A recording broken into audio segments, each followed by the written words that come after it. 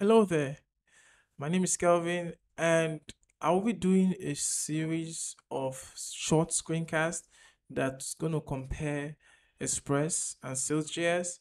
So the reasoning for this is I want to show Express developers how easy it will be to move from Express to Sales. All right. So this video is going to be about routing and how it's done in both Express and Sales. So let's get along to it. So I'm in an Express project, and I'm going to walk you through how I arrive at this setup. Basically, I created a new application, a new Express app. First of all, I created an Express folder. Then I did npm I Express, which would install Express. So if you check my package or JSON, you get to see the only dependency here is Express, right? And then I created an index.js file, which you could see here. And then I required Express, and I created a new Express app. Then I set a port here, which is 3000.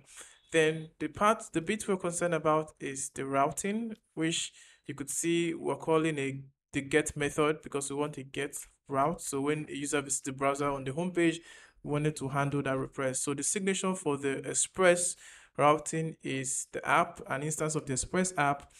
Then the method, which could be post, delete, get. For this case, we want get.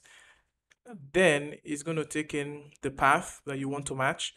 Then it's going to take the handler function, which expects a request and a response argument or stream. Then finally, here we're handling the request by sending the JSON, which is going to be a message, hello world. Okay. Then here we have to listen. So we're listening at the port we've defined. Then we're just doing the console log in this callback function.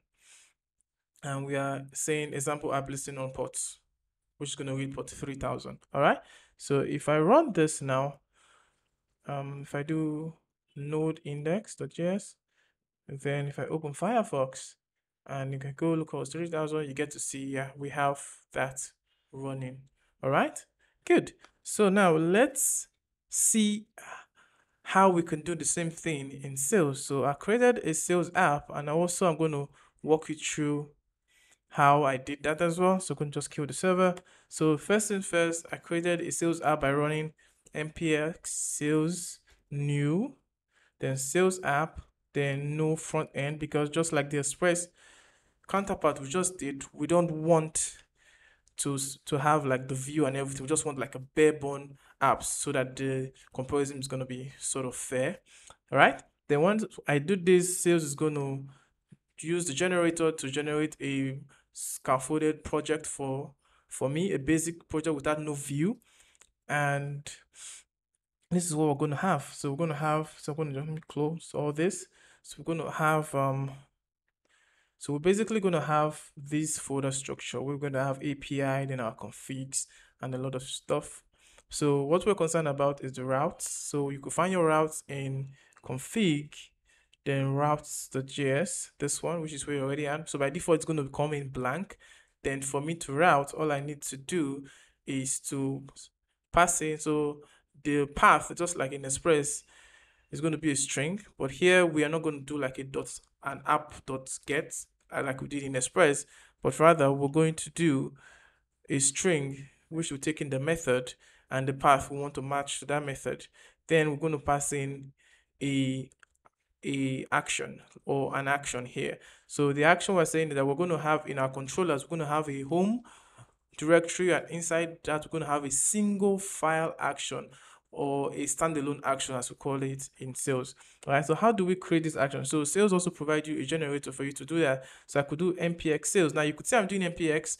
If you are in a node version lesser than 8.0, you could do npm i-g sales, which will install the sales CLI. But since I'm in node of a higher version than 8.0, I could do npx, so I don't need to install sales locally, but I could just use npx and quickly grab that. So that's just why I'm doing npx. I could do npx sales, generate action, then I'll do home/index, right? So once I do this now, this is going to generate an index file here, controllers, you see home, then you see index.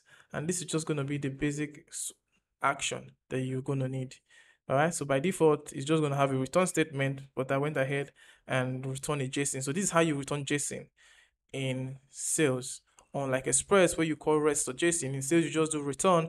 Then whatever object, once you are returning an object, Sails is going to smartly going to know, okay, you want to return JSON, so it's going to do the serialization for you and it just returns JSON. So let's see how that goes. So if I do npx says lift, or you could even just do node app.js if you want.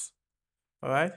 If we do this now and we visit the browser and we do localhost 137, you could see we have similar outputs like the Express application. So this is Express and this is Sails.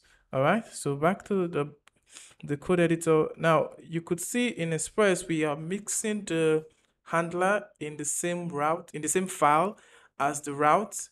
This is okay, but once your handler gets bigger, like, this is just like a trivia app, right? We're not doing anything fancy like authenticating the user, sending an email. Now you get to mix your handler function, which is your actions, with your route. Okay. And in Express, I think a convention is to break this up into, maybe like if you have like user, you go to break it, have a user route, then you have maybe like a project route, you have like, so it's just you breaking things up by yourself. But in Sails, the convention is so obvious that once you have your routes, you define just your apps here and the actions that's going to map it, which takes the conversion of the controller name, which is going to be a folder. So the folder name and the action. So here is the index action. So you can call the action whatever you want. But for this case, I'm just going to handle the request, a get request to the home route. And you could see, because I have sailboat installed, I could click on this and this is how the single file action looks, or a standalone action looks in Sails. And you see how good it is, right? Just straightforward. And all we had to do just this line of code. Every other thing has been scaffolded for us. And yeah, so that's it. So that's how you do routing in both Express and Sails.